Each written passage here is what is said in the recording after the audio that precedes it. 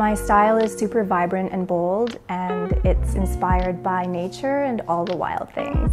I haven't really painted on 3D objects before. I've done a lot of murals and 2D work, but this will probably be the first time where I'm painting on something that's 3D.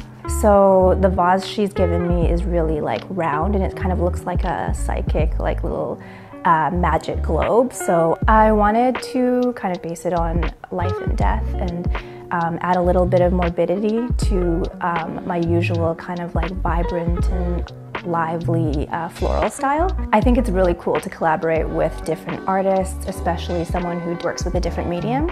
I've always liked ceramics, but I don't think I can do it myself. Like, it's cool that she can make the piece and then I can design on top of it, and I think it's a good collaboration in that way.